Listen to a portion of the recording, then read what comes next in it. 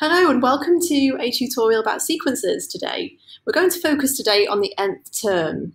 That is a formula for a sequence, okay? And the beauty of it is that it allows us to find any term of the sequence if we know the formula, okay? So for example, let's take a sequence. Let's take 4, 10, 16, 22, 28.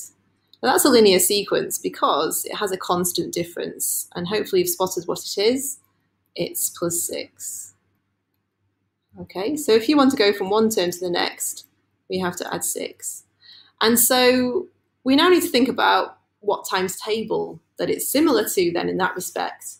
And it has to be similar to the 6 times table, which is 6, 12, 18, 24, 30, because that also goes up in 6s, okay? And its formula, its nth term, is 6n, because compared to the numbers 1, 2, 3, 4, 5, what we do to those numbers is we times by 6 to get the 6 times table, okay?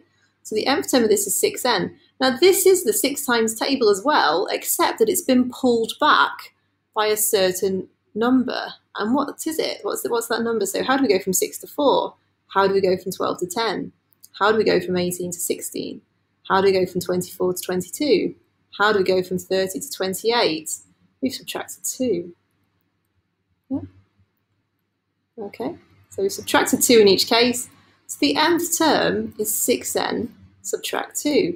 And this is actually the notation. T brackets n is the notation for the nth term, the formula for the sequence. So in this case, it's 6n minus 2. Now, we could go and test it out. Let's go and have a look at the 5th term, term 5. Let's go and test that that is the case. So it's 6 times 5, subtract 2, which is 30 subtract 2, which is 28. Let's go check it. There it is, 28, the 5th term, okay? And as we said, the beauty of it is we can go and find any term of the sequence. So I could go and find the 50th term if I wanted to. 6 times 50 minus 2, well, that's 300 minus 2, which is 298. I could go and find the 20th term of the sequence, 6 times 20 minus 2, which is 120 minus 2, or 118. Okay, all right, let's go and try another one. So how about this one now? We could have, let's start with 15, and we're going to go 22, 29, 36, and 43. It keeps going like that. Have you spotted the common difference yet? What's the term-to-term rule? What is it going up in? What type of times table are we looking at here? It's a plus 7, isn't it? It's adding 7 each time. Okay, so what we've got here in front of us is a version of the 7 times table. 7, 14, 21, 28, 35. Except this isn't the 7 times table as we know it, is it? What's happened to it? What have we done to the 7 times table to get to our sequence? We've adjusted it slightly, haven't we? And we've added on 8. Okay, and that works across there. So the nth term is 7n plus 8. Let's check it. Tn, 7n plus 8. So let's go and put in a value in the 3rd term. Okay, 7 times 3, add 8. That's 21 add 8, which is 29. Okay, which I can see right there. I could go and have a look at the 30th term. 7 times 30 add 8. That's 210 add 8, which is 218. Okay, you see how dead quick and easy it is now to find any term of the sequence without having to count up. Okay, one more.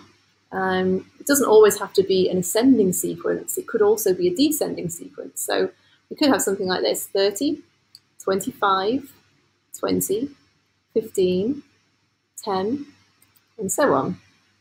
Okay, what's happening in this case? Now, before it was adding, now we're subtracting 5 each time.